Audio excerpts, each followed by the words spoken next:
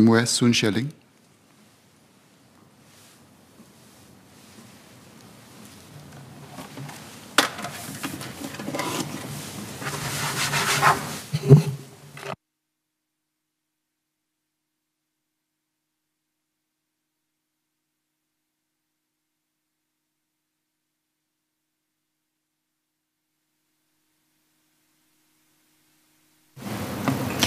Mr. Chairman, as we work towards our vision of confident Singaporeans, a competitive Singapore, and a cohesive society, we remain committed to supporting students with different needs to enable them to develop confidence in their future and the skills and resilience to do well in life. I thank Ms. Denise Phua and Mr. Sean Huang for highlighting the importance of supporting students with special educational needs, SEN. MOE has developed our landscape of support significantly. We will continue to enhance support for students with SEN throughout their educational journey. I agree with Mr. Jerogiam that some children with SEN need more intensive interventions. I will say more about the early intervention provided for preschoolers at MSF's COS. In our mainstream schools, all students with SEN, with or without a diagnosis, can get support. As part of our whole school approach, support is provided through inclusive classroom practices by all teachers, guided by teachers trained in special needs and allied educators in learning and behavioral support, AEDs, LBS. A small number of students may need individualized therapy delivered in clinical settings, or they may need a customized curriculum in a SPED school. For these students, schools work with MOE educational psychologists and parents to facilitate referrals. MOE is constantly innovating to develop evidence-based interventions for the skills development of students with SEN, school-based dyslexia remediation, circle of friends, and facing your fears are examples. I would like to share more on another one, transit. Entering primary 1 can be a major transition point for our students. Some students may need additional support in developing social and behavioral skills to cope with this transition. Last year, I shared that MOE was implementing transit for P1 students with social and behavioral needs. With transit, students receive support from allied educators in learning and behavioral support and teachers at P1 to learn and apply self-management skills to get ready to learn independently. Since the introduction of transit, about 180 students have made encouraging progress in developing their self-management skills. I visited North Vista Primary recently and saw how students in transit had dedicated teaching resources to support them in their management of their socio-emotional needs, as well as in their abilities to interact with others. There are currently 66 schools implementing transit. Each can support up to 10 students in transit, and we are preparing to support this number in every primary school by 2026. Madam Rahayu Mazam spoke about enhancing accessibility to SPED schools. We had announced in 2019 that we are working with our SSAs to set up 3 new government-funded SPED schools that can support students with autism spectrum disorder who can access the national curriculum but need to learn in a SPED setting due to their moderate level of SEN. One of these schools is St. Andrew's Mission School, SAMS, which began operating in January 2022 at Bukit Batok. With SAMS, there are currently 22 SPED schools distributed across Singapore to serve students with moderate to severe SEN. SAMS permanent site will be located next to Nanhua High School, and it will provide 500 primary and 350 post-primary level school places. As part of our continued efforts to plan ahead and improve SPED school capacity, I'm pleased to announce that MOE will be working with Cerebral Palsy Alliance Singapore to set up a second school in the West for students with multiple disabilities. These students have complex needs which can affect their learning and mobility and may also face medical challenges. Families can look forward to strong support for their child's holistic development with SPED educators, allied professionals, and parents working closely together. We wholeheartedly agree with Ms. Denise Phua that our vision to develop the full potential of our students with SEN should be a shared vision, requiring close partnerships with key stakeholders.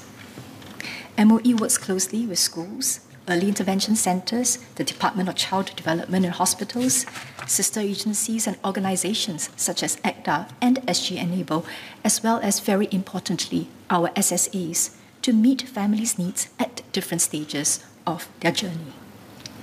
We thank Ms. Phua for her vision of the impact that SPED schools should have.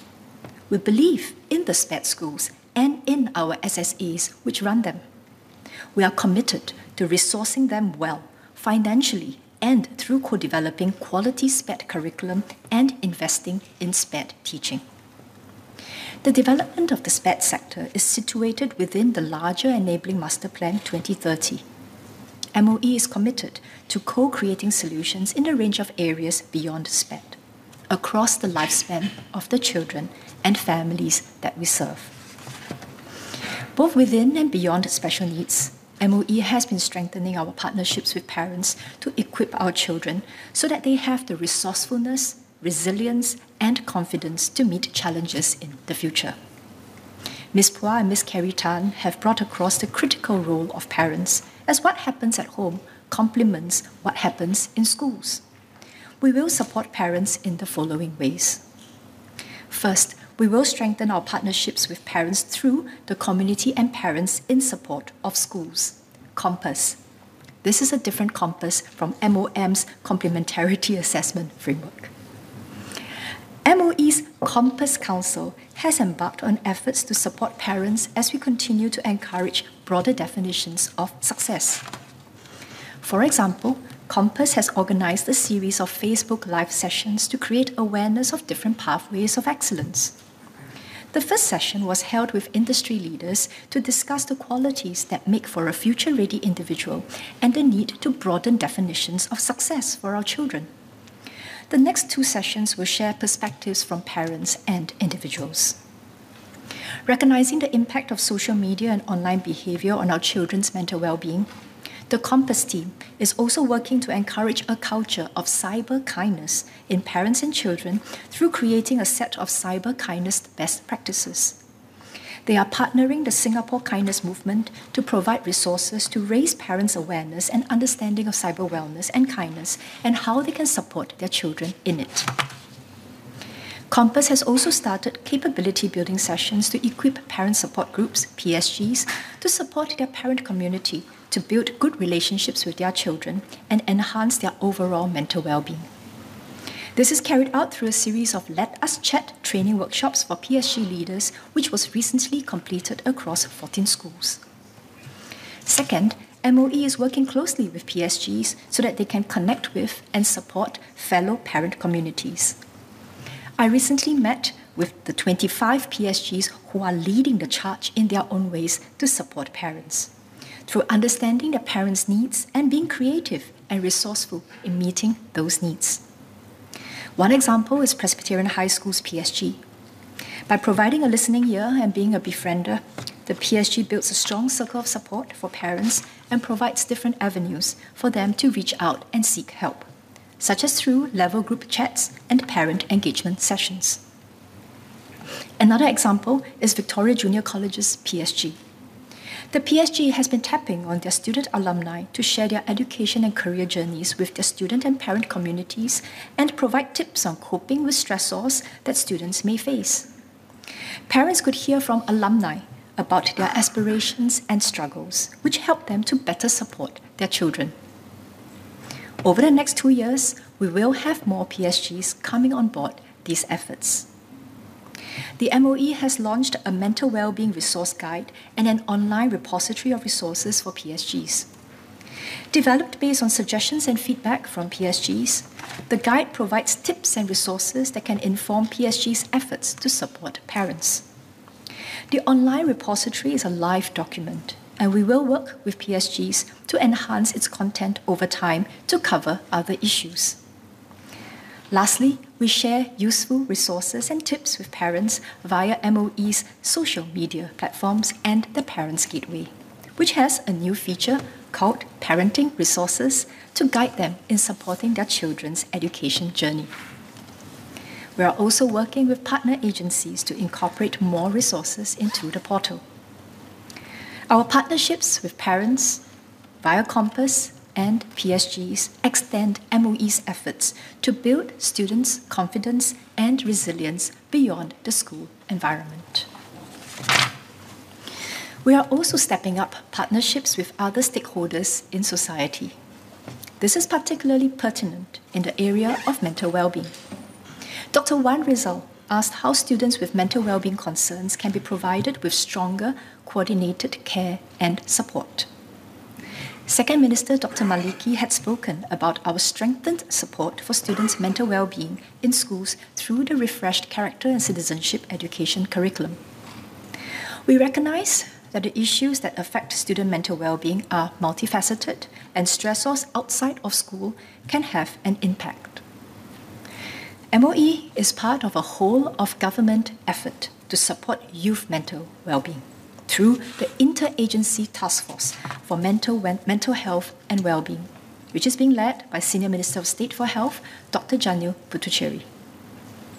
As part of this task force, MOE and MSF are working together to provide greater support for families, children, and youths to enhance mental well-being.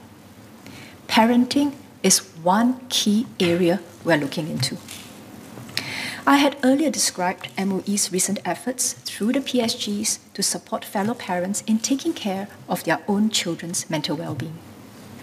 Through this task force, we will engage and empower a wider segment of parents with evidence-based, bite-sized parenting strategies and mental health and well-being knowledge, so that parents can build stronger relationships at home and help their child effectively meet life's challenges.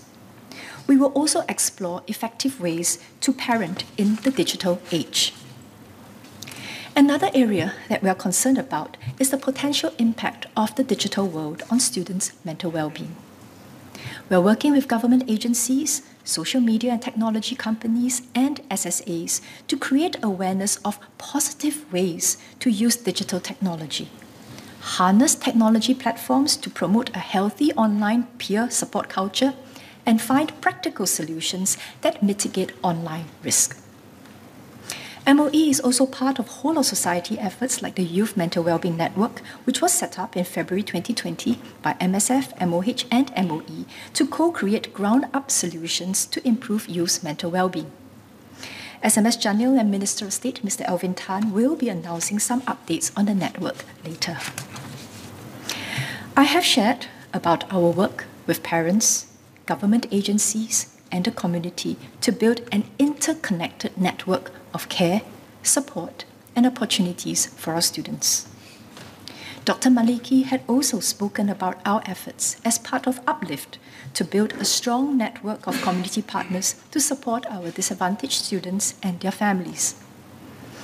Minister Chan has shared about our partnerships with industry to provide more workplace learning opportunities for IHL students, and with government agencies and companies to strengthen the employability and career prospects of our polytechnic and ITE graduates in the future economy. Together, these partnerships reflect our concerted whole-of-society effort to transform the education system and achieve our vision of a confident, competitive, and cohesive Singapore. Mr. Chairman, sir, in Chinese, please. 我们的学生面对的是一个科技日新月异、观念两极分化及碎片化的世界，社会上的看法、理念和价值观越来越多样化。要把握这个充满变数的时代所带来的机遇，我们必须准备好不断学习、重新学习，更要超越社会的断层线，保持凝聚力。因此，新加坡需要具备以下3个要素：第一，对我们自身和个人能力要有自信，这样才能不断成长，充分发挥潜能；第二，在世界舞台上保持竞争力，并抓住各种机会。第三，社会团结，保持凝聚力。我们要认识到，教育不应仅仅局限在校园里，而是终身学习的旅程。我们要为学生在年少时奠定坚实的基石，激发他们的好奇心以及终身学习的热忱。在学校里，我们会协助学生发掘各自的优点，培养面向未来的能力，同时具备爱国意识。校外，我们提供了一个完善的生态体系，让他们投入延续教育和培训。我们将从每年给3万到4万名学生提供培训，扩展到每年为30万到40万名员工重新装备。推动终身学习需要整个社会共同努力，教育工作者、家长、社会和业界伙伴都是重要的一份子，我们需要携手并进。让我们一起为加强新加坡的教育体系，建设一个充满自信、具有竞争力、团结一致的社会而共同努力。谢谢。